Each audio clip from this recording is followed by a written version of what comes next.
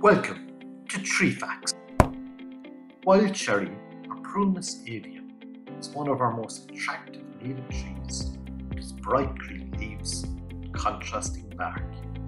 In spring, it produces white or very pale pink flowers, which develop throughout the summer into bright red berries which are quickly consumed by birds in autumn.